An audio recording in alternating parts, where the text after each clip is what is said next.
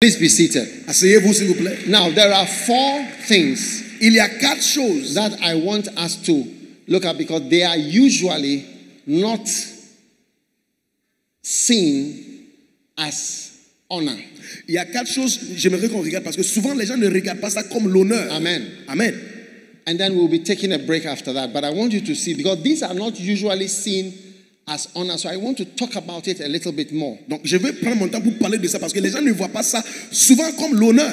People talk more about giving offerings. Les gens parlent souvent de donner les offrandes. But I want you to see that long before an offering comes, Et je vais vous montrer, avant que l'offrande ne vienne, there are these things. il y a certaines choses. There are 4 of them. Il y a 4 de ces All right? choses. Oui. And I want to talk about them. Je vais parler de ces choses. And I want you to listen Il faut écouter bien.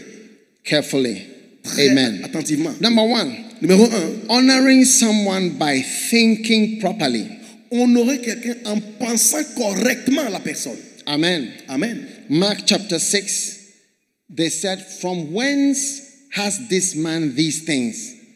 And what is this one? Who is he? What is this? Do you see? Who are these not his brothers? All right?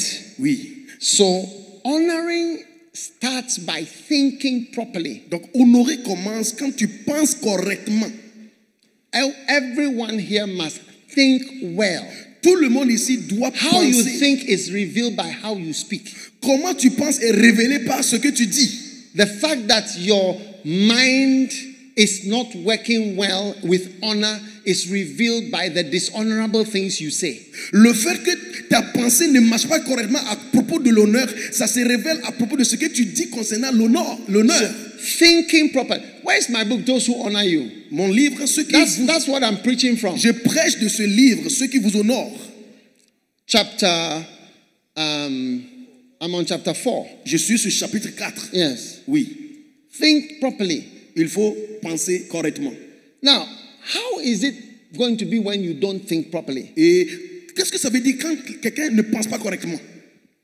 Questioning a person, Quand tu questionnes quelqu'un, not believing in a quand tu person, ne crois pas dans la personne, and doubting a et person, tu doutes la personne, and being offended. et tu es même offensé. Now, I've worked with people closely J'ai marché avec les gens très près, who don't believe what I say. et les gens ne croient pas dans ce que je dis. Yes. Oui. One time I came up with a new way of shepherding and pastoring. Et une fois, j'ai commencé à faire une nouvelle manière de faire des pasteurs ou bien être berger. Called Shabby Shepherding Must Go. Et cela s'appelle Shabby Shepherding Must Go. And the response of one of the older pastors was, Et la réponse d'un des pasteurs qui était pour longtemps, c'était things come and go, let's stay with what we know. les choses viennent et puis ils partent. Restons avec ce que nous connaissons déjà. Things come and go. Les Like choses. today he will say PVCI. Aujourd'hui, tu dis PVCI. Prayer, visitation, counseling, whatever. Now today he says Shabby Shepherding Must Go. Where's my book? Shabby Shepherding Must Go. Aujourd'hui, tu dis PVCI, prière, visiter, conseiller. Et maintenant, tu dis Shabby Shepherding Must Go. Double, mega.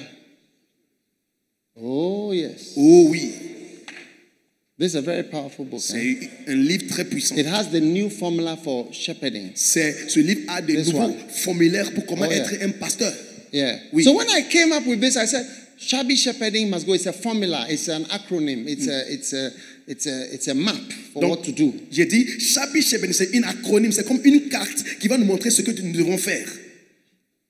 He said Il a dit, to the other younger pastors il a dit aux pasteurs jeunes, who were ready to flow with it. et les jeunes étaient prêts à suivre le flot. He told them things come and go. Les choses viennent et Let's passent. stay with what we know. Restons avec ce que nous connaissons déjà. Tell your neighbor things come and go. Things come and go. Let's stay with what we know. Let's stay with what. Dis à toi, Things come and go. Things come and go. Let's stay with what we know. Let's stay with what we know. Things come and go. Things come and go. Let's stay with what we know. Let's stay with what we know. Is that the same as believing what someone is saying? Est-ce que c'est la même chose en croyant en quelqu'un? Et en français, on dit les choses viennent et ils partent. Restons avec ce que nous connaissons Oh, yeah. déjà. Oui. So you see, Jesus was standing there. The people were questioning. He was talking. They don't believe it. They don't believe what he's saying. Jésus était devant les gens. Ils ne croyaient pas. Ils doutaient. Ils ne croyaient pas en ce que Jésus disait. And it comes from the way you're thinking. Cela vient de ta manière de penser. Think properly and you will speak properly. Il faut penser correctement et tu vas parler correctement. But my young people, my title is not prophet. Et les jeunes là, ils ne m'appellent pas prophète. People call me the prophet. Les gens m'appellent le prophète. What? My real title is brother. Et parmi les jeunes, on m'appelle frère. That's my title. C'est mon titre qu'ils m'appellent. Parmi les jeunes. Oui. It is the young children in the church who call me prophet. Ce sont les jeunes gens dans l'église qui m'appellent prophète. Because they feel I'm a prophet. Parce qu'ils croient que je suis and prophète. That anything I say will happen. Que tout ce que je dis se passe. And that if I say something. Et si je dis quelque chose. When I have meetings with some of the leaders. Quand j'ai des réunions avec les leaders. They just write notes and say thank you. Et ils écrivent mes notes. They go and have meetings. Après ils vont avoir on des the réunions. Things I've said. Sur les choses que j'ai dit. Implement every single thing that I said. Comment implémenter tout ce que j'ai dit. That's their attitude. Ça leur attitude. Then you have the grown-up person who say, il y a des gens qui when you tell them the new ideas, une nouvelle idée, say, things come and go. Les choses vont et vont. Let's stay with what we know. Restons avec ce que nous connaissons déjà. Hey! How can you become anointed? Comment tu peux être oint? Is it any wonder that the First Love Church, you know, I'm not really the pastor. I'm not a resident pastor. Vous savez, I'm just there often. L'église de First Love, je ne suis pas le pasteur résident. Je pars et puis je viens. Bishop Joshua is the pastor. He's the main pastor. C'est l'évêque Joshua qui est le pasteur président. I will tell you the truth that many of the things they are doing, I don't know what they are doing. Et je vous dis la vérité, la plupart des choses qu'ils font là-bas, moi je ne connais même pas. Many of the things I don't really know what they are doing. Je ne sais même pas ce qu'ils sont en train de faire là-bas. But what I know, mais ce que je sais, is that if I say something, quand je dis quelque chose, or I come up with an idea, je viens avec une idée. They have more belief. Ils ont beaucoup de croyance en ce que je dis. They think I'm a prophet. Et ils pensent que je suis prophète. They think that what I say, and they say he's a casual prophet. He will talking with you. They will. Sometimes I'm just chatting with them. Then someone said, that thing he's saying is a prophecy. Then the question is asking you, would you like to do this? And they will tell, that is the prophecy. That is what you are supposed to do. Quand je parle, they know it. Quand je parle avec eux, ils m'appellent un prophète décontracté. Même si je demande une question, il dit, la question même c'est une prophétie. C'est ce qu'il veut. It's almost like they take it at a certain level. Pour eux, ils prennent tout ce qu'il dit à un certain niveau. They are the ones who using that word prophet. C'est eux qui utilisent ce mot prophète. I've never come to tell anybody that I'm a prophet. Je ne suis jamais dit à quelqu'un que moi je suis prophète. Yes. They see me that way. Ils me voient comme ça. That if I say something, si je dis quelque chose, I even ask a question. Et même si je demande, would you like to be? Would you like this or do that? That's it. What is that question is asking you? That is the what is the prophetic word? Do it. Et même si je demande une question, est-ce que tu aimerais faire ça? Ils disent c'est ça. Même la question là, c'est ça la prophétie même. Ils vont faire ça. The first time I saw somebody doing that at a meeting, I was a bit taken aback because I was just asking a question. So, would you be interested? That's it. No, the question is that's the prophecy. That is what you are supposed to do. La première fois ils ont fait ça dans une réunion, j'ai eu peur. J'ai demandé seulement, est-ce que tu es intéressé dans ça? Il dit oui, c'est ça la prophétie. Je prends ça. So they honor more better because they think better. Ils honorent mieux parce qu'ils pensent correctement. They think differently. Ils pensent différemment. The people who met Jesus, their thoughts were running around. Who is your father? Is it not your mother? No, confirm. Is he not a sister? So is that his? Yeah, but there are 3. There are 4. No, there are 5. There are 4. So they are here. Really? So he said his mother, his father. I hear there was a scandal when he was born. He said, wow. What are you thinking about? Tu penses à quoi?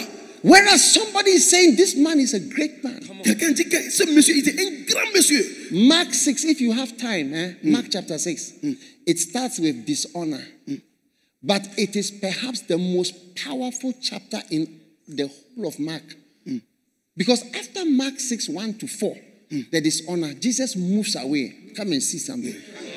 Come and see. By the last chapter, the last verse of Mark chapter 6, people were lying on the streets receiving shadows and miracles and what have you. Yeah. Si tu lis Marc chapitre 8, Look at it. This is the last verse. Regarde au dernier verset.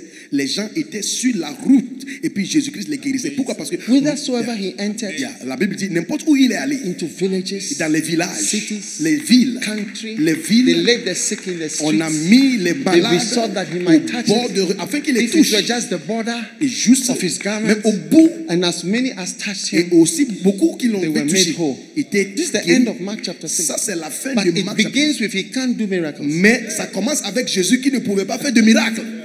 And he just moved away from that Et group il s'est déplacé de ces personnes to people who were thinking properly. aux gens qui pensaient correctement. When you accuse me Si tu m'accuses, and question me, tu me questionnes, you are not thinking well. tu ne penses In pas relation correctement. to me, you will never be anointed. En relation avec moi, tu ne seras That's pas what I un. can tell you in advance. In relation to me, Je vais vous dire ça en you will never avance. be anointed. En relation avec moi, tu ne peux jamais être un. Yeah. Oui. In relation to me, you will never En be relation avec moi et à moi, tu ne peux pas être un. Yeah. Oui. When I say something, you have another thing in your head. Quand j'ai dit quelque chose, tu as quelque chose d'autre en tête. When I say, let's do this, J'ai dit, faisons ça. and you'll be thinking in your head, Tu dis, is it always that we have to do that? Est-ce que Why c'est- don't we do this one? Est-ce que c'est And you tout are le temps? doing this. And is it right you do this when you also do that? Est-ce que You c'est are not tout- thinking well. Yeah. Et tu- You are tu- thinking like the people in Mark chapter 6. Yeah. Tu ne You are penses- questioning me. Yeah. And in relation, you can question me because I'm not always right. Somebody told me I'm not always right, and it's true, I'm not always right. You can question me.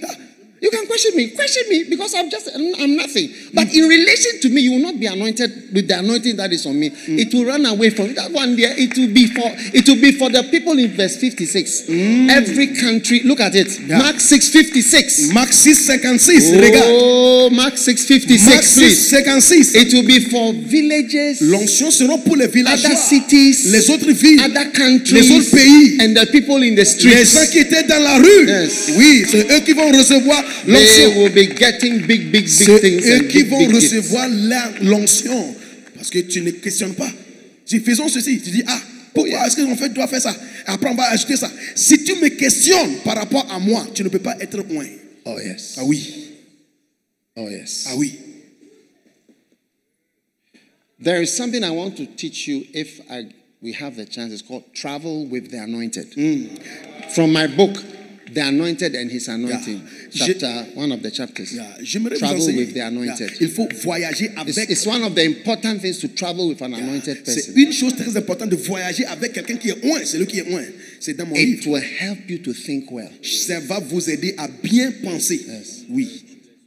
It will help you to think Ça well. va t'aider à bien réfléchir. Oui. One day I was with a pastor who traveled to Korea. J'étais avec un pasteur qui a voyagé en Corée du Sud. His country in Europe. Et dans son pays en You know, Europe. Europeans, they don't honor in a certain way. Vous voyez, les When he Européens. got to Korea, the way they respected him and honored him. Et arrivé en I saw Corée. his church members laughing at him. Et arrivé en Corée, ce pasteur était honoré. J'ai vu les membres de son église en train de se moquer de lui. They said, hey, you like Korea? It's here that they open doors for you. They do this for you. They do whatever. You really like Korea? Ils ont dit à leur They were pasteur, laughing at him. You, when we go home, nothing, all these things will not be done for you. Ils ont dit, hey, tu aimes la Corée, hein? Quand tu viens ici, on ouvre la porte pour toi et choses là. Mais chez nous, là-bas, là, on ne fait pas tout ça là pour toi. Think properly and speak properly, Think properly and speak properly so that you can be anointed. When I see Yonggi Cho, I don't have to think of anything other than something positive. Yeah. If I see Benin, there's nothing. When I see Benin, only thing I see anointing. That is all. The rest of the thoughts will not help you at all. Il faut penser correctement. Il faut penser correctement avant de parler correctement pour recevoir l'onction. Quand je vois Yongisho, je ne pense rien d'autre que quelqu'un de grand. Si je vois Bénin, je ne pense rien d'autre que l'onction. Je ne pense pas autre chose. Sinon, tu ne serais pas loin. Are you listening? Est-ce que vous écoutez? I don't know whether I should continue this kind of messages. Je ne sais pas si je dois continuer avec ce message.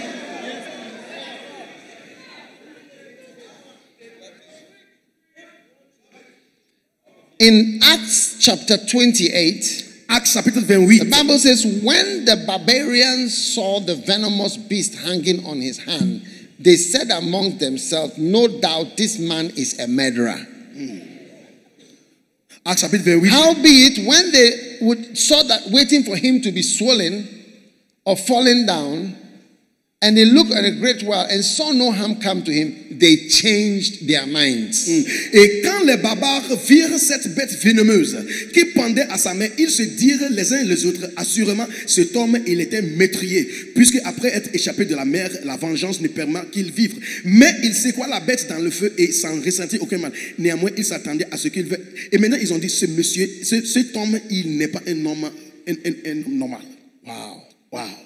Everybody underlined that they changed their minds. La Bible dit ils They ont changed their changé minds. de Now, pensée. after changing their first mind was bad, but then they changed their minds. Premièrement, ils avaient une mauvaise pensée, mais en verset 6 maintenant, la Bible dit ils ont changé d'avis à propos de Paul. And then it came to pass that the father of Publius lay sick. All right? They changed their minds. In the same quarter were possession of the chief man who was called Publius, who received us and lodged with us for 3 days. So they changed their mind and accepted and gave Paul accommodation. Donc, And it came to pass, after the father of Publius was sick and he was dying, so when this happened, they prayed and laid hands on him and healed him.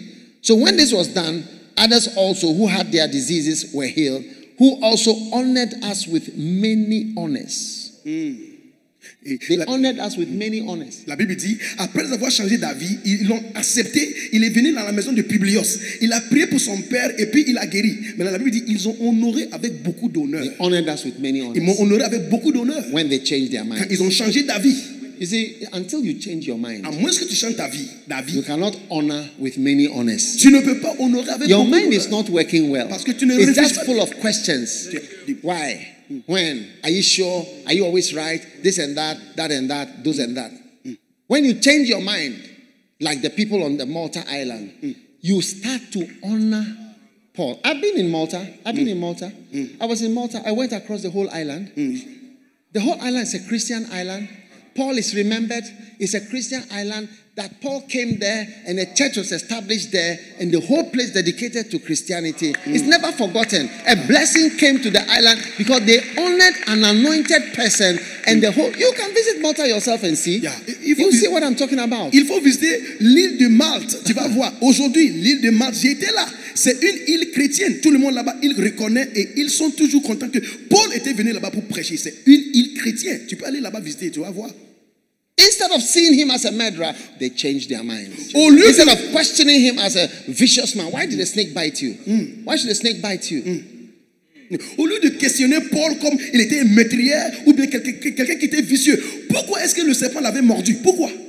You come out of water Tu viens de l'eau, and another problem has come. un autre problème est arrivé. A snake. Un serpent. Ah, then you are cursed. Ah, tu es maudit. Yes. Oui. You are cursed. Tu es maudit. For this problem to come also, there's a curse. Pour avoir ce problème encore, Paul. But after some time, he didn't die. Mais il n'est pas mort.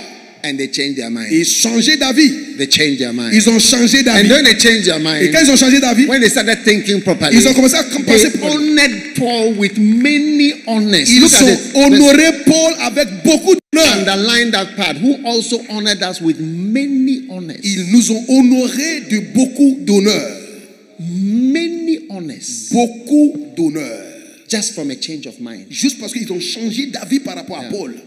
So in a church, you see that the church's mind has to be changed before they start to honor their pastors. That's why when I go to people's churches, I preach usually to the congregation to honor their pastors. If you have ever had me in your church, you're likely to find out that I'll talk to your church people to honor their pastor. Oui. Donc dans les églises, les fidèles doivent changer d'avis avant d'honorer les pasteurs. C'est pourquoi chaque fois que j'ai l'opportunité d'entrer dans une église, je prêche souvent aux fidèles de penser correctement à leur pasteur pour l'honorer. People are not anointed because they don't honor. Les gens ne sont pas parce qu'ils ne savent pas That's one comment I'm honorer. sure of it. Je suis sûr de ça. Yes. Oui. Now, the second one, I told you I was telling you 4 things. The second one is acknowledging a person. Et la deuxième chose, c'est quand on reconnaît la personne. Amen. Amen.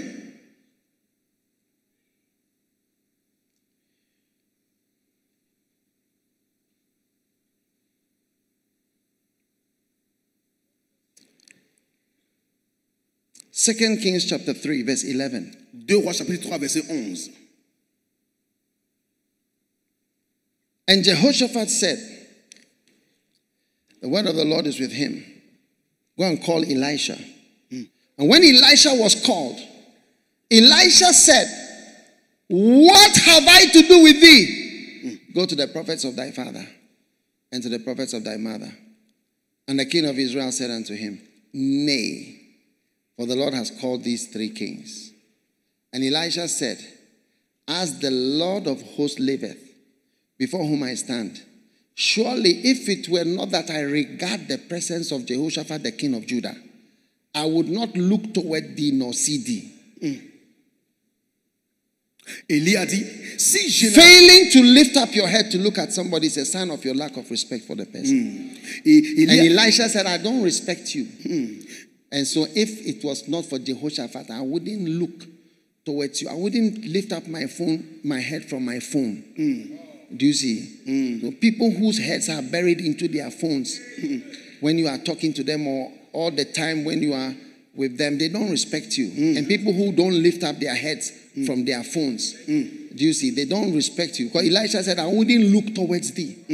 I wouldn't look towards nor see thee. Oh yes. Oui. Et Élisée a dit, je n'allais même pas te regarder si ce n'est pas que de respect que j'ai pour Josaphat. Ça veut dire que les gens qui ne lèvent pas la tête pour te regarder alors que tu parles, ces personnes ne te respectent pas. Surtout les gens qui regardent leur portable comme ça, quand tu parles à ces personnes, ils ne lèvent même pas la tête pour te regarder. Ça veut dire que ces personnes ne te respectent pas. Now, to honor somebody, pour honorer quelqu'un, is to take notice of the person. C'est de remarquer la personne en sa présence. Is to notice. C'est de remarquer.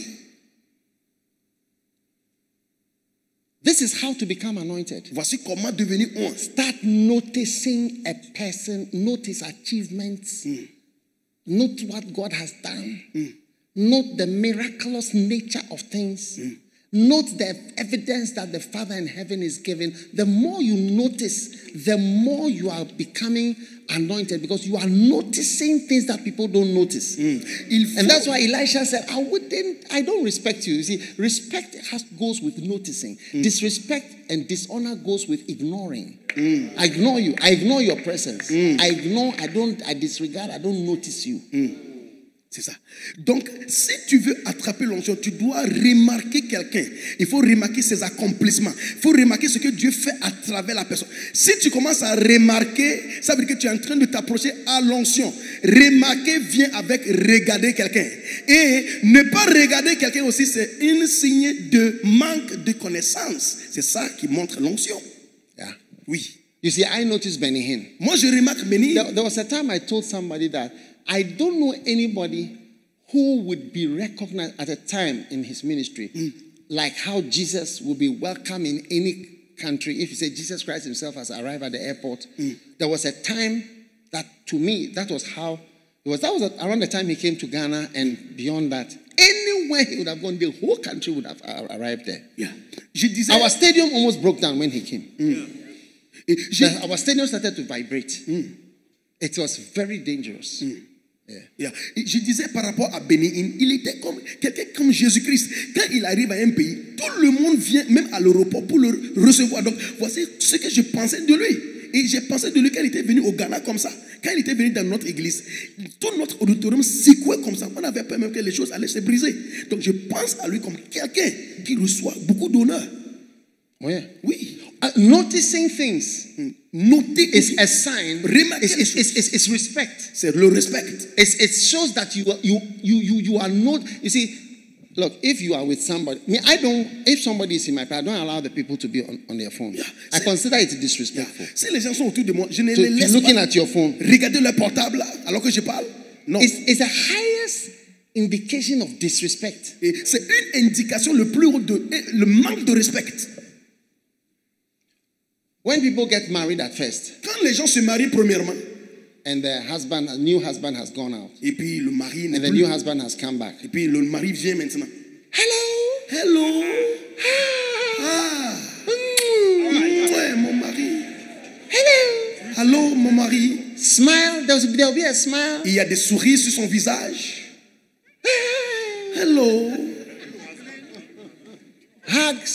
Et puis donne l'accolade. The type of hug where they swing their arms around your neck. Yeah. Quand on embrasse. Not this type of side hug as if they are doing judo. Ce n'est pas embrasser quelqu'un comme si tu joues le judo. C'est l'embrassement. Il jette les deux mains ensemble et puis attraper la personne. I'll stop. Je vais arrêter. Listen. Écoutez. But when the respect is gone, quand le respect n'est plus là, comes home, la personne arrive à la maison, and you don't even know that he's back. On ne remarque même pas que tu es arrivé à la maison. You don't even know that he's back. On ne remarque même pas que tu es là. And you see the things I'm saying, you see that people will go home and they still will not do it. That shows also the lack of the honor. Yeah, you cannot change people by what you say. They won't change. Ce que j'ai dit aussi, they won't change. Les gens quand ils vont à la maison, ils ne vont pas changer. Ça aussi c'est un niveau d'honneur. Ils ne vont pas changer. I think I'm talking to myself. Je pense que je parle à moi-même. Oh yes. Oh oui. To notice. Pour remarquer. To go to Korea and to notice how great Yonggi Cho is. Aller en Corée pour remarquer comment Yonggi Cho est Most of the grand. people are attending the conference, but they are not noticing how great he is. Yeah. Les gens viennent à la conférence. That's what I'm saying. Ils ne remarquent pas. Don't notice things. Tu ne remarques pas. You ignore. You don't seem to see. Tu ne vois pas. Your great husband has come home. Ah, ton grand mari est venu à la maison. He should come. Ah, s'il est venu, il n'a qu'à venir. He should find his food. Il n'a qu'à chercher à manger lui-même. C'est quel problème ça? All husbands should go and remove microwaves from your house. You are going to get fresh food after this conference. You are going to get fresh food. Après cette conférence, end of microwaves. On a fini avec les micro-ondes chez nous. On va préparer à toi à manger. La période de micro-ondes est finie maintenant. At first, avant, they will get up. La femme va se lever. When you come late. Quand le mari vient tard. And sing to you. Elle va même commencer à chanter. And serve you. Elle va te servir à manger. And sit by you. Elle va s'asseoir à côté de toi. It's called sit by your soul. Ça s'appelle assieds-toi à côté de ton âme. Sit by you for you to eat. Il va s'asseoir à côté de toi pour manger. And chat with you. Elle va causer avec toi. People are feeding me with information from the back here. Les gens me donnent des informations maintenant. Oh yes. Oui. But now. Maintenant. Now I'm going to ask. And as time goes by. Et au fur et à mesure. The person is asleep. Quand tu arrives à la maison, elle dort seulement. The person is resting. Elle est en train de se reposer. Yes. Oui. Now I'm going to ask a question that only the husband should answer. Je vais demander. Wives, you are free. Je vais demander une question. C'est seul le mari. The question. I should go more to this direction and ask. Non. Ici, je vais demander une question. C'est seul les maris qui vont répondre. Les femmes, vous ne répondez pas. How many of you husbands have come home? And when you come home, it looks as though your wife is sleeping, but you suspect that she is not asleep. If you are there like that, lift up your right hand. Like you see that she is asleep, but you suspect that she is not asleep, and that she can hear that you are moving around, but she is going deeper into the sleep. Combien de maris, brothers? Combien de maris? Quand tu arrives à la maison, tu vois que ton épouse elle dort, mais elle ne dort pas. Elle ne dort pas. Quand tu es arrivé à la maison, tu as constaté que ton épouse elle dort, mais tu soupçonnes qu'elle ne dort pas. Elle fait semblant. Si tu es là comme ça, lève la main. Oh yes.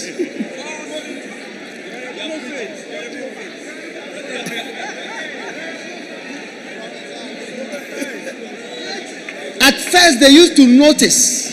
Avant, elle remarquait. They don't notice. Maintenant, les épouses that a great person like you has come home. Qu'une grande personne till the day you are dead in a coffin. Le jour où tu es mort. They carry your coffin away forever. Quand on prend ton cercueil. And you never come back home. Tu ne vas plus retourner à la maison. You never come back home. Tu ne vas plus retourner à la maison. You never come to disturb anybody in the night again. Plus. You never knock on the door again. You never walk into the room again. And that's when they will notice that it was a very, very great thing For this man that I was ignoring and not noticing and not being able to wake up and not serving, I cannot sit by him again. You don't sit by. Oh, yes. Quand ton mari But est on mort, the phone, answering, forwarded videos. Forwarded many times. You are forwarding more to make it forwarded too many times. Quand ton mari sera mort maintenant et on prend le cercueil et puis il quitte la maison, de jamais retourner. Maintenant tu seras là en train de dire que quand mon mari était vivant, il était une personne importante. Maintenant il n'est plus là pour chauffer la nourriture, pour s'asseoir avec tout le temps assis à côté de ton portable en train d'envoyer des vidéos, renvoyer, envoyer encore plusieurs fois. That I'm preaching to you for some time. Je vous prêche. And you realize that it seems you can preach for a long time and I can be listening. That's something that some people don't notice. But some people notice. You see, when you are going to become anointed, you start noticing things that just people say, oh, it's nothing. Oh, it's nothing. It's just whatever. But you start to notice. Quand tu seras loin, tu commences à remarquer certaines choses. Par exemple, je suis en train d'enseigner, ça fait pour longtemps. Certaines personnes peuvent reconnaître que non, j'enseigne, ça fait des heures. Tu peux remarquer ça. Ça, c'est la route pour aller à l'onction. Even when Pastor Matthew said, I've not seen a large pastor's conference like this in the whole world or even in Africa. He noticed just something that he just noticed as we were walking out here. Et quand le pasteur Mathieu était venu ici hier, en sortant, il a dit, il n'a jamais vu une assemblée de pasteurs ici comme ça, dans le monde entier, en Afrique. Donc, il a remarqué quelque chose. So, thinking properly, donc, penser correctement, and noticing et remarquant des choses, acknowledging things, et reconnaître les choses. Oh yes. Oui. Oh yes. Ah oui. If you are like that, si tu es comme ça, a lot of things will start happening. One day I laid hands on somebody. I wasn't intending to lay hands on a person. Je n'avais pas l'intention de but poser I crossed my legs like this. Mais j'avais fait comme ça. And the under of my foot touched the person. La plante de mon pied touchait la personne. The under here, this side. La plante de mon pied. It touched because he was sitting. It was under a table. Parce que c'était sur une table. A board table. My foot. Electricity went through him. Soudainement, il a commencé à recevoir l'électrocution de l'électricité. Yes. Oui. Because of how he was thinking. À cause de comment il pensait. And what he was noticing. Et ce qu'il remarquait. I hope you are still here. J'espère que tu es toujours ici. Okay. Let's go on. Next one. Continuons. Suivant.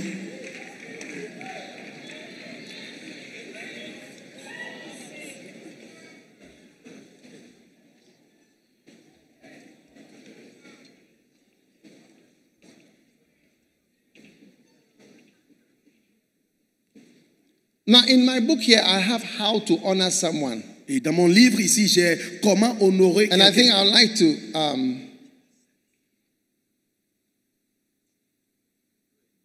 I'd like to just go through. I mean, it's just a list. C'est une liste. But you can apply it to your marriage. Tu peux aussi appliquer ça à ton mariage. It's not a marriage seminar, but it applies. C'est pas un séminaire de mariage, mais tu peux appliquer ça à ton mariage.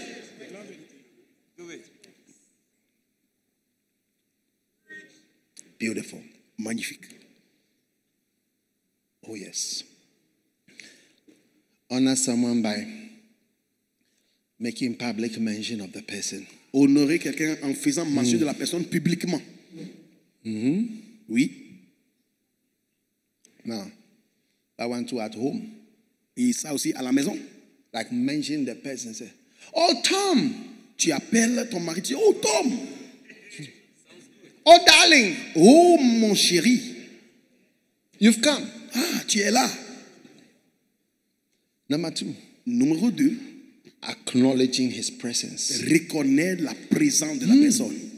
Number 3. Honor someone by giving an award. Et numéro 3, c'est honorer quelqu'un en donner une récompense. When Jesus was being kissed by the woman with a alabaster box. Quand Jésus était là, la dame avec la boîte d'albâtre, elle est venue. People were annoyed. Les gens étaient fâchés. This is a girlfriend of this man. Ça, c'est la petite amie de cet homme-là. Girlfriend of this businessman. Ah, c'est la petite amie de cet homme d'affaires-là. Girlfriend of that Rasta man. C'est la petite amie de cet homme Rasta-là. He's kissing Jesus' feet. Regarde, elle est en train de visiter les pieds de Jesus Jésus. said, since I came, you have gave me no kiss. Jésus dit, depuis que je suis venu, personne n'est venu m'embrasser. You gave me no kiss. Personne n'est venu m'embrasser. Most of the couples have stopped kissing. Beaucoup de couples ont arrêté I'll stop de what I'm s'embrasser. saying because I think Ok, je vais arrêter. I'll stop.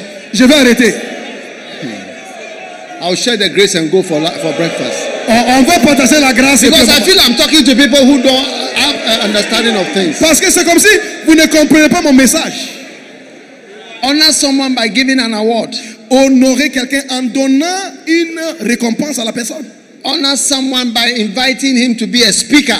Honorer quelqu'un en invitant la personne à venir parler à ton église. So when your husband comes, you can invite him to be a speaker. Yeah. Si ton mari voyage, tu peux l'inviter de venir être un orateur.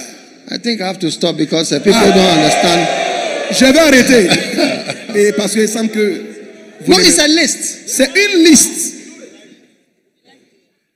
Honor someone by appointing him to an honorable position. Honorer quelqu'un en nommant la personne à une position honorable. Where you are sitting by the person. Et quand tu es assis avec la personne.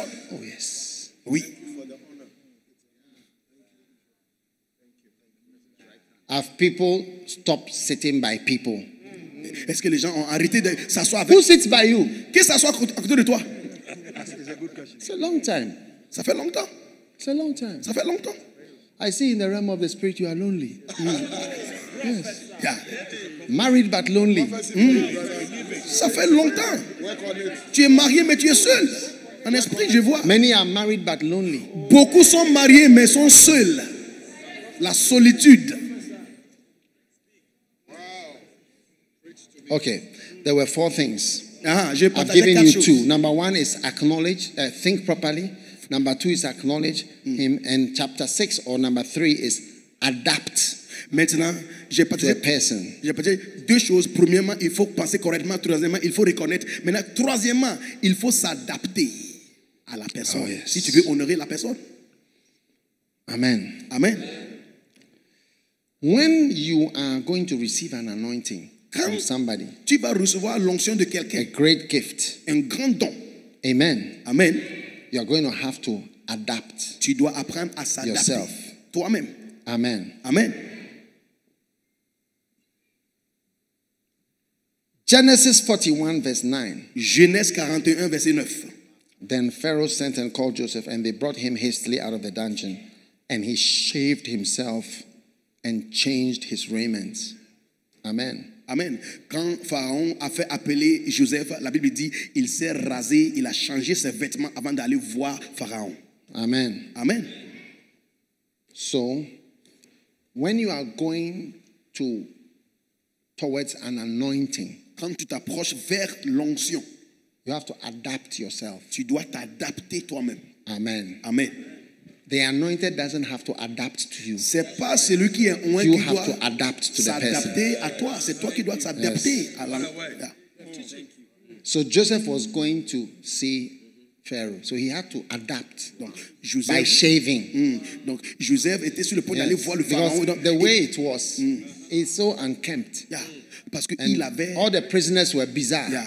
Tous les prisonniers étaient bizarres. But he's going to see the king. Il va voir maintenant le roi. And he respects the king. Il respecte le roi. Maybe the king will not. Doesn't know how the king will be. Il ne sait pas qui est le roi. So he has to bath. Il a décidé de se laver. And shave. De se raser. Oh yes. Oui.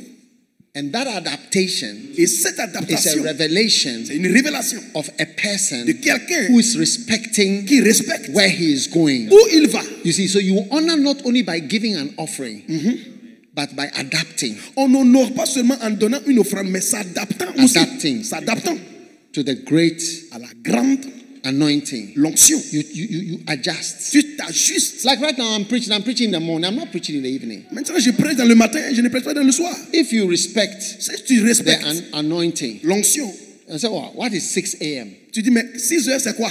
What is 7 o'clock? Et qu'est-ce que c'est? Let's be serious. Soyons sérieux ça. So that is it. Donc c'est tout, c'est ça. Or maybe I'm preaching for a long time. Peut-être je prêche pour longtemps. I don't think I'm preaching for a long time because I haven't finished what I'm talking about. I cannot even advance. Je ne prêche pas pour longtemps, je ne pense pas. Oh yes. Oui.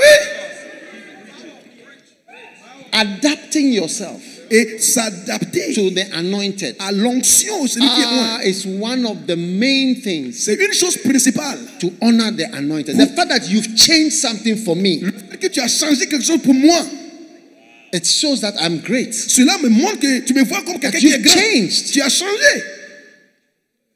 You've adjusted Tu t'es ajusté just to relate with me. pour juste relater avec moi. It means you really respect me. Ça veut dire que tu me respectes You vraiment. honor me. Tu m'honores. That is why C'est pourquoi. Catherine Kuhlman used to say, who has been waiting here the longest? C'est pourquoi Catherine Kuhlman, quand il vient, elle dit, qui a été ici pour Who has been longtemps? waiting for me the longest? Qui m'attendait ici pour longtemps? And I think she would always call that person. Et elle va toujours appeler la personne. You know, I just came from Pittsburgh. Je viens de Pittsburgh. That's where Catherine Kuhlman Foundation was. C'est là based. où Fondation Catherine Kuhlman était. And that is where she used to hire a Presbyterian church. Et là-bas, elle louait une église presbytérienne. She didn't like big auditoriums. Elle n'aimait pas les grands auditoriums. She prefers full. Elle préfère que ça soit plein. Yes, that was her. Ça, c'était ça. The place should be packed. L'endroit doit être bien paqué.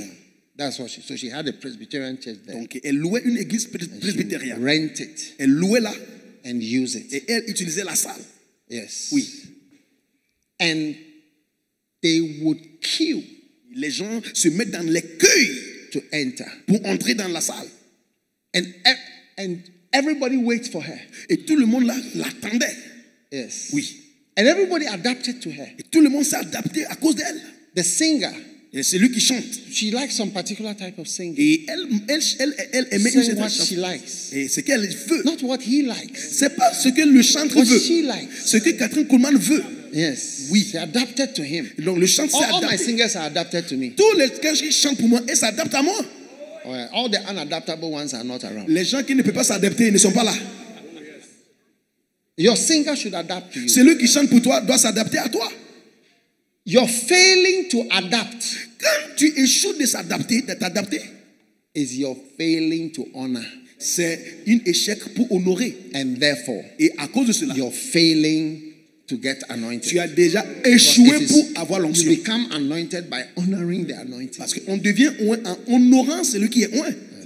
Where Jesus was not honored, there was no power. Où Jésus n'était pas honoré, Don't il forget, n'avait it's pas the de rule. pouvoir. It's the rule. Honor brings anointing. N'oublie pas, c'est un No principe. honor, no anointing. Pas d'honneur, pas d'onction. C'est un principe. Yes. Oui. Okay. D'accord? Let me give you some quick examples. Ruth adapted herself. Ruth s'est adaptée. But Pastor Matthew preached it yesterday. Yeah, Pastor Wash Mathieu, yourself, il faut te laver. anoint thee, Il faut te oindre. put thy raiment upon Il thee. faut mettre des habits. Wow. Waouh.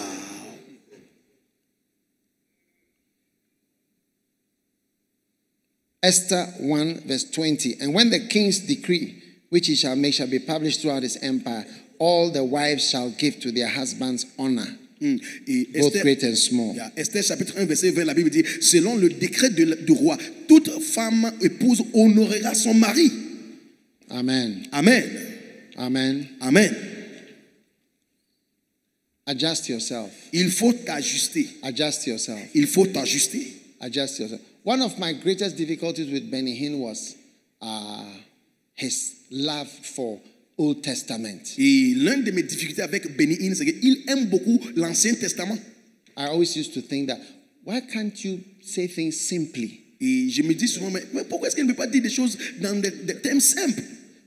Use Corinthians or something that we know, Il faut utiliser Corinthiens, quelque chose qu'on connaît. but not Benny Hinn. Mais ce n'est pas Benny Hinn Not comme ça. Benny Hinn. Pas Benny Hinn. He will preach from Job, Il prêche de Job, Leviticus, Lévitique, Psalms, les psaumes. and I can't see the connection. Moi, je ne vois pas la connexion.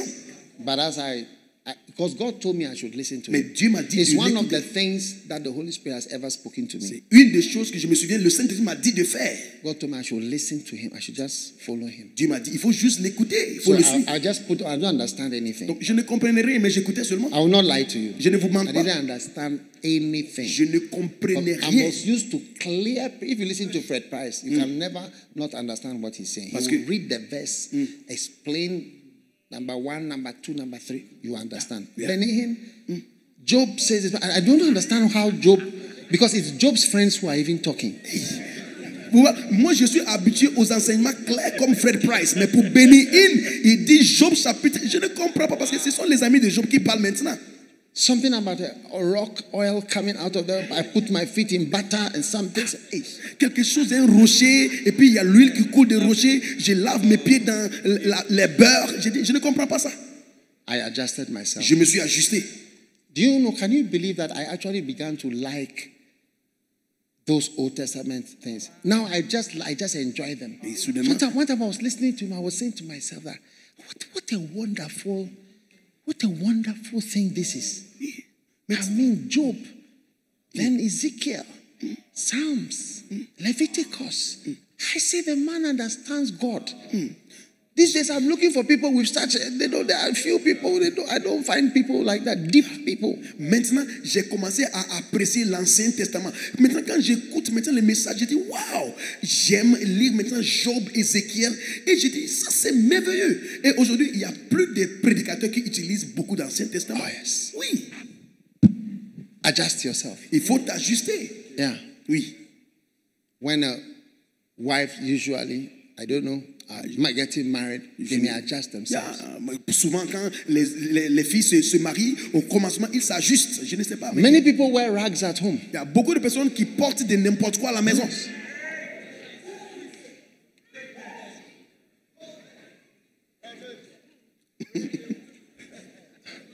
The makeup. Et le maquillage. And the face. Et le visage. And all the things that have been done. Et tout ce que vous faites. And the hair. Les cheveux. That adjustment. Ces ajustements-là. That beautiful.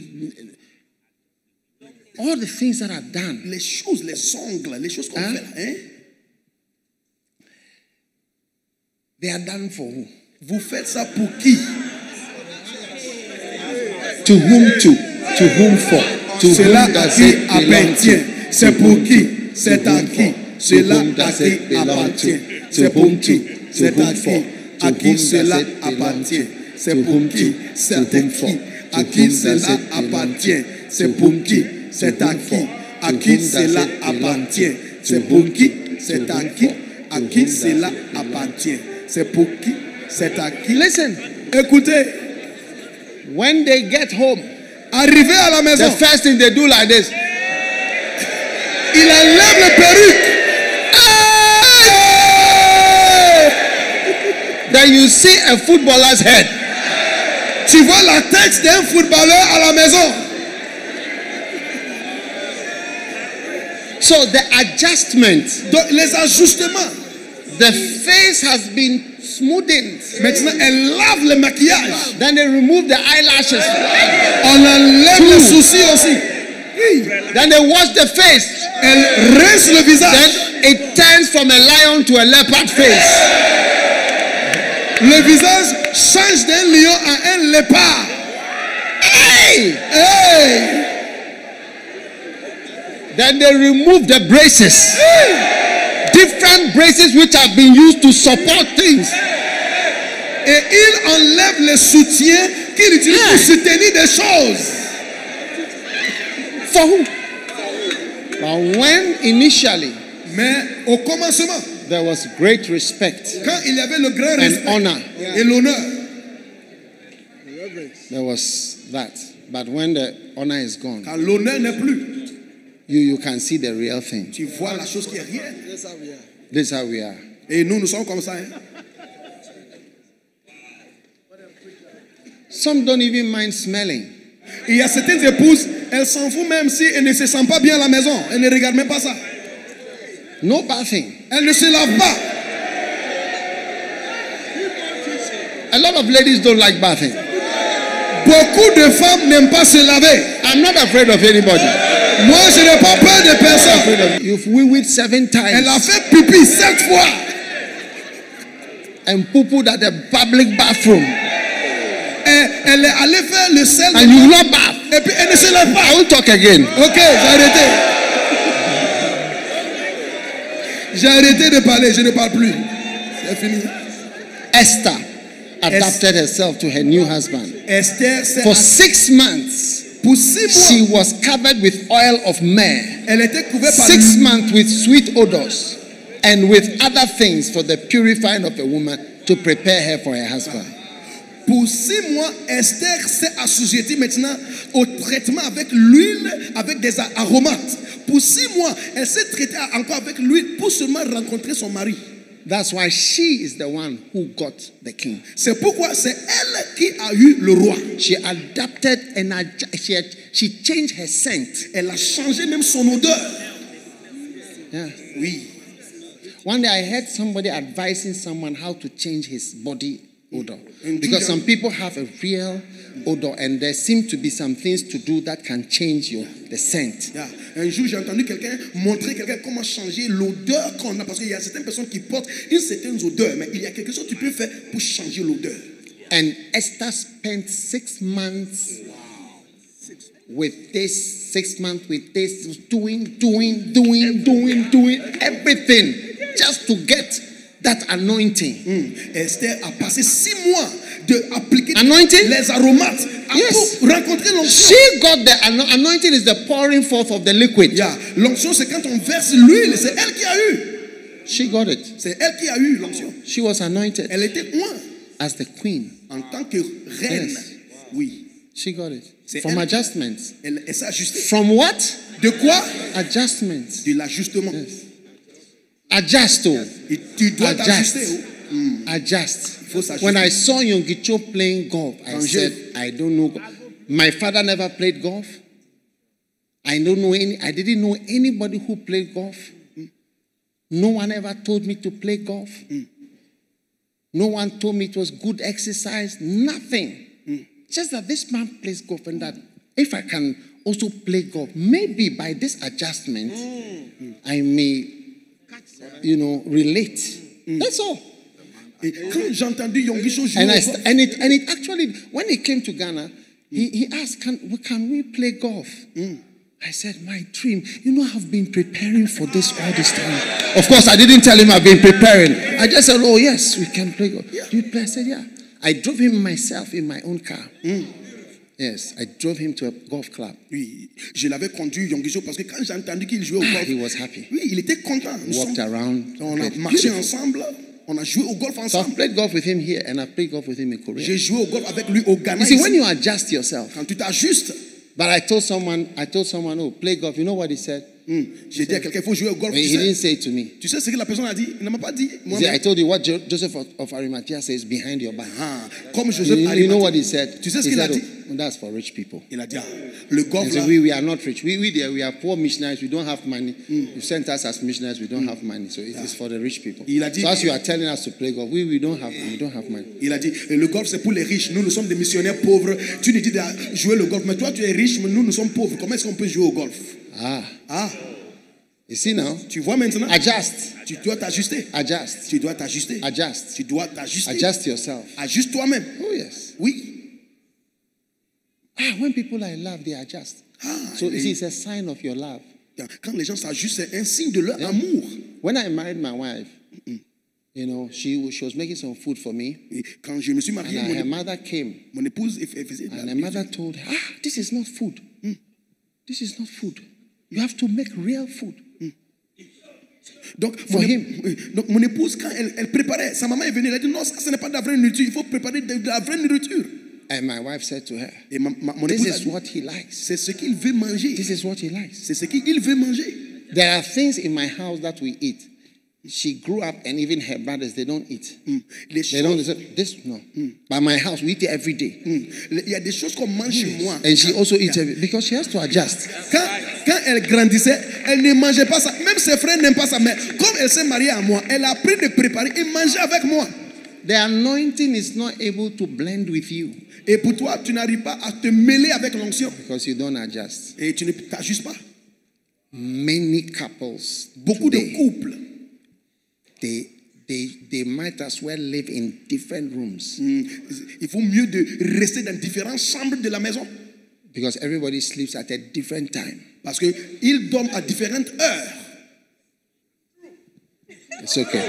C'est bon. C'est bon maintenant. Yeah. Oui.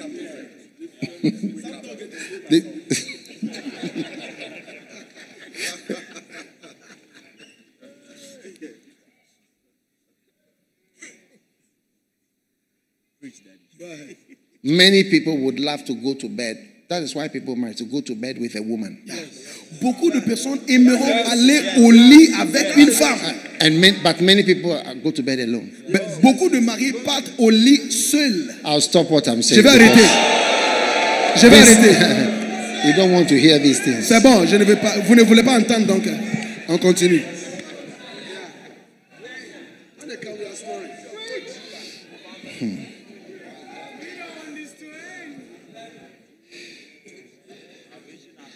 Daniel, Hananiah, Azariah, the 4 guys, they all adjusted their food. Oui. Their choice of food. Daniel, Hananiah, Azariah, eux tous ils se sont ajustés par rapport à ce qu'ils mangeaient. Yes. Oui. Yes. In order to stay with the king, they had to even change what they were eating. Pour rester avec le roi, ils ont dû changer ce qu'ils mangeaient. Yeah. Oui. Yeah.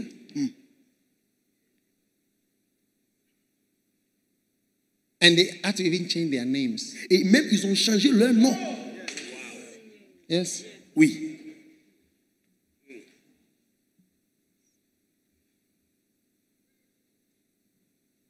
Now, I once knew somebody who had a name and was named after a god, a goddess.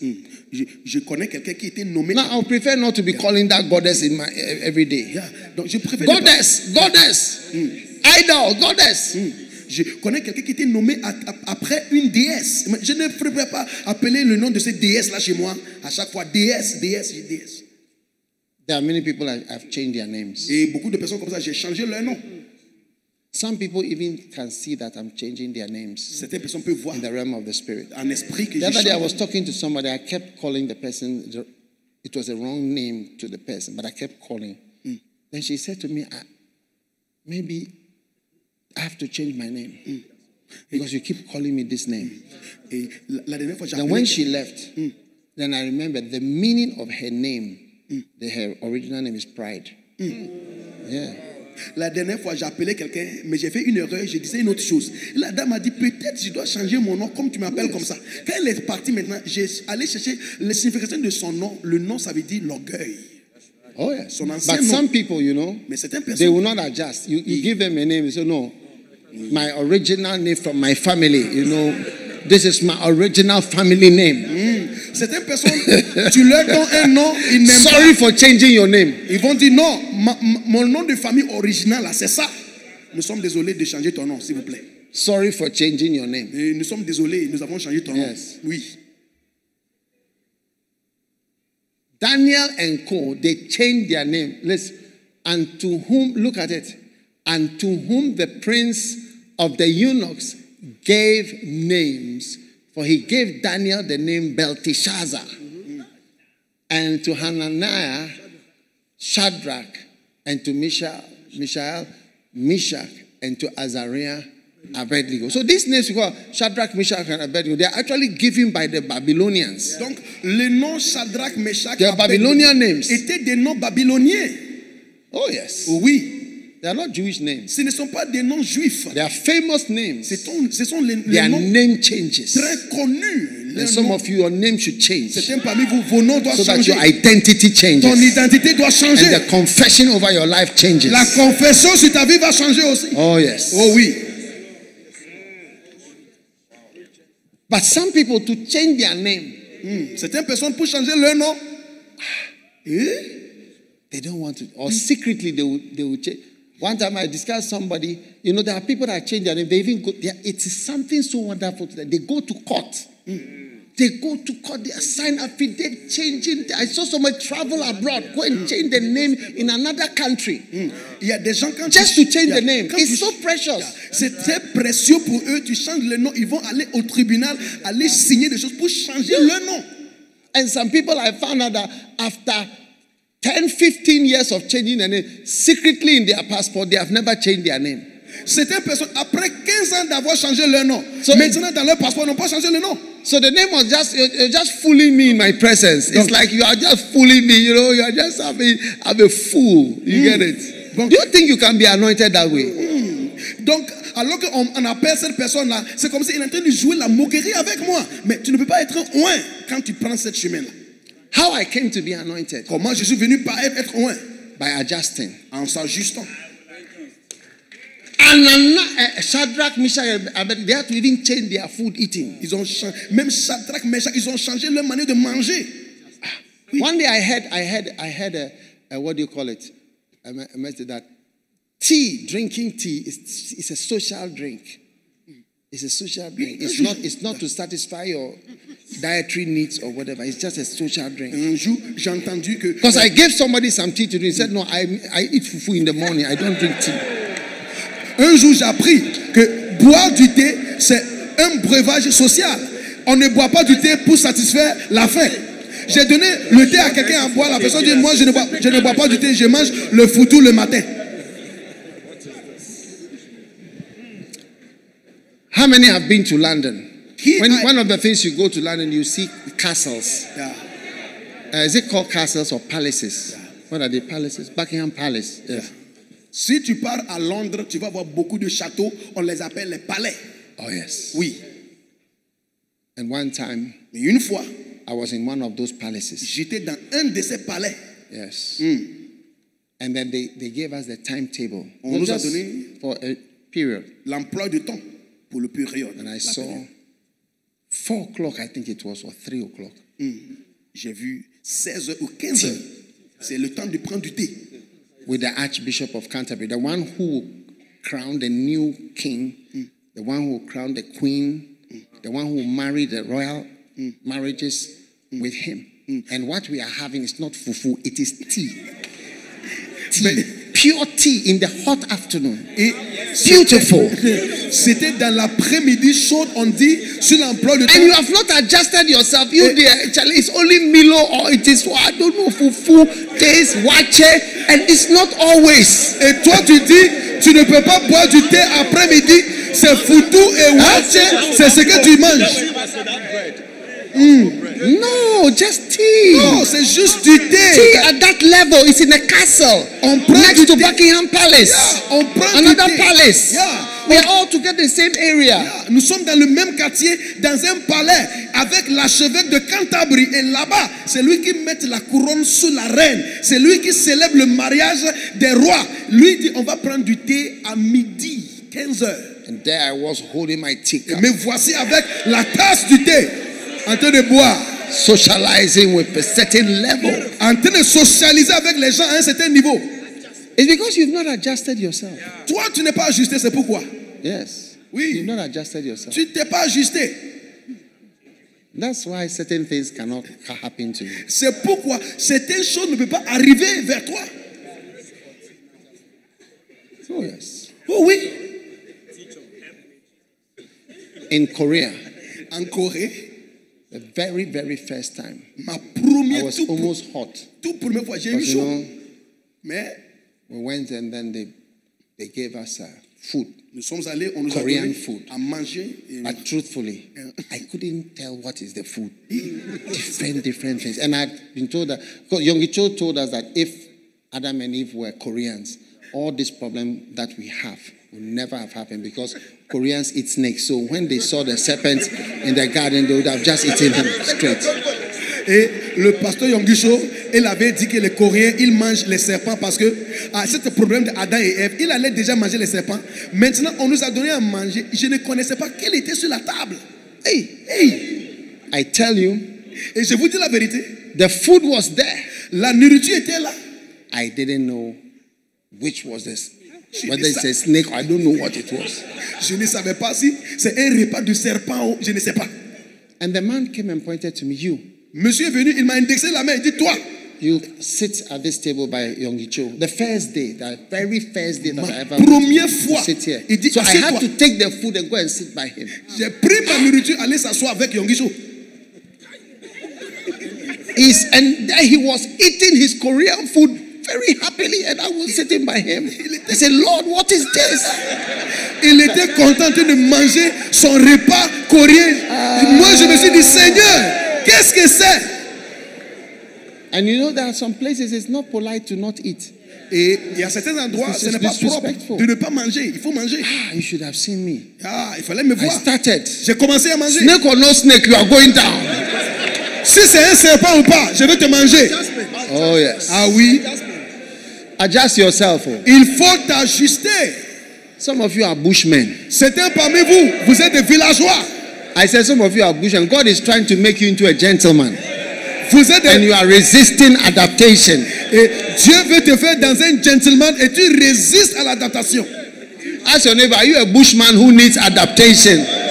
Demande à ton voisin, est-ce que tu es un villageois qui a besoin de l'adaptation? Adapt yourself. Tu dois t'adapter. Adapter. Adapter. Hallelujah. Alléluia. Amen. All right, we better run quickly. On fait vite, on fait vite. We are going for a break. On va aller en pause. I told you today I'm giving you a lot of breaks. Je vous donne beaucoup de réunions et une pause. And the fourth thing is honor someone by paying attention to his words. Honorer quelqu'un en prêtant attention aux paroles de la personne. Wow. Wow. Pay attention. Tu dois prêter ton attention. Amen. Amen.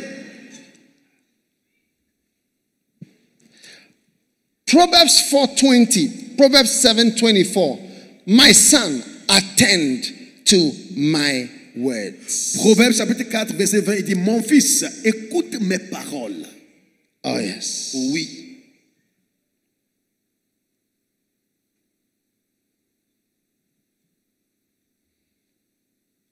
The attention you pay to someone's words reveal the respect. Et quand tu es attentif aux paroles de quelqu'un, cela montre le respect que tu as pour la personne. Amen. Amen.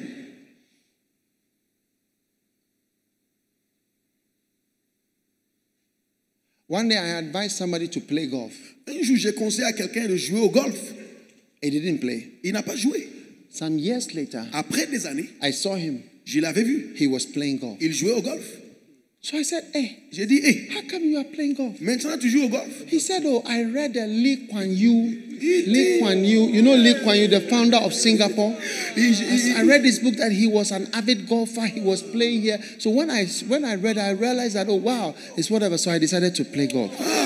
Il dit, j'ai lu les livres de Lee Kuan Yew. Lee Kuan Yew, c'est le premier ministre de Singapour. Il dit, j'ai vu que lui, il était quelqu'un qui jouait au golf, donc j'ai décidé de jouer au golf aussi. So now my question is, who does he honor, me or Lee Kuan Yew? Donc la question c'est, il honore qui? Lee Kuan Yew. Who is the honored? I mean, whose words are paid attention to more? À ce moment-là, ce sont les paroles de qui qu'il honore? C'est Lee Kuan Yew. C'est Lee Kuan Yew. Lee Kuan Yew could change his behavior. Lee Kuan Yew could change his behavior. Lee Kuan Yew a pu He changer honored son Lee Kuan Yew, not me. Il a honoré Lee Kuan Yew et pas moi. No, he's not looking for the anointing. He's looking for Lee Kuan Yew anointing. Il ne cherche pas l'onction de moi, il cherche Lee Kuan Yew. Yes. Oui. So sometimes you see that I will say something, but you will not do, but somebody else will say and you do. Oui. That's why it says, pay attention to my words. Il a dit, mon fils, fais attention à mes paroles, parce que des fois tu peux prêter attention à quelqu'un d'autre, mais pas ton pasteur et moi. You know, I see a flame of fire on the heads, all the heads like that. Je vois les flammes de feu. What I'm sharing with you Ce que je partage avec is vous, opening a door ça ouvre les portes for an anointing for many of us. I'm showing you how to be anointed. Je vous montre comment être oint. By honoring the anointed and the anointing. Honorant l'onction, Showing you how to be anointed. Comment être oint. By honoring the anointed and the anointing. En honorant l'onction et celui qui est oint. How many can see that honoring the anointing, it just brings you into something beautiful, Qui voit something que wonderful. quand tu honores l'onction, And there are many aspects of honoring. il y a beaucoup d'aspects d'honneur. Pay attention. Tu dois faire Pay attention. attention. Prêter l'oreille. Pay attention even to jokes. Prêter l'oreille Pay même attention even to casual statements. aux phrases My déconcertantes. son, Mon fils, my son, mon fils, attend il faut to prêter the words les paroles. of my mouth. My son or my daughter. Ma fille ou mon fils, il faut prêter l'attention à mes paroles qui sortent de ma bouche. Oh yes. Oui. Sometimes I tell people to do something, not because I want them to do it, but to test them, to see whether they pay attention to my words. Des fois, je dis aux gens de To faire my quelque chose. casual words. Pas parce que je veux qu'ils fassent, mais je fais seulement pour voir s'ils vont obéir à mes paroles.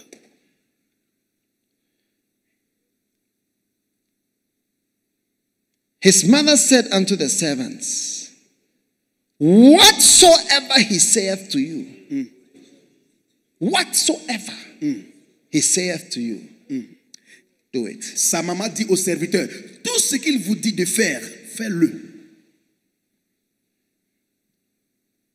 I don't have an idea what he will say. Je n'ai aucune idée de ce qu'il va dire. But whatsoever Mais tout ce qu'il va dire, he says to you, il te dit de faire. do it. Il faut le faire. I tell you, what a blessing it will be if you have somebody to tell you what to do. Oh, je vous dis, c'est une How many would bénédiction. like somebody to just say, do this, and then D'avoir that's quelqu'un what's going on. qui va te dire. But you see, you have to glean from all the plenty things in the preaching. Mais tu dois maintenant, What is it that you are supposed to do? tu dois prendre de beaucoup de choses que la And personne God va will dire. show you Dieu va te montrer how to flow in the honor comment suivre of the anointing le flot, honorer And be l'onction. blessed. Oui, il soit in bien. the name of Jesus. Au nom de Jésus-Christ. Lift your holy hands. Levez les mains saintes Father, thank you Père, for the merci. anointing of the Holy Spirit. pour l'onction du Saint-Esprit. Thank you for the anointing Merci pour l'onction of the Holy Spirit. du Saint-Esprit. Thank you for the anointing of the Merci Holy pour Spirit. l'onction du Saint-Esprit. Thanks for your great blessing Merci pour ta grande bénédiction. that you give to Ce us. que tu nous donnes. Oh, yes, Lord. Oh oui. Oh, yes. Oh oui. We are thankful, Father. Merci We Père. are grateful.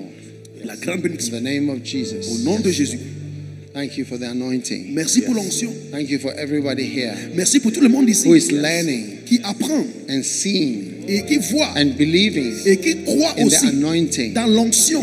Oh, learning to honor the anointed. Apprendre comment honorer celui Learning qui est to honor loin. the anointed. Apprendre comment honorer The l'onction. anointing. L'onction. Specially. Spécialement. Spécialement. Thank you, Father. Père, merci. Thank you, Holy Spirit. Merci Saint-Esprit. Oh, yes. Oh oui.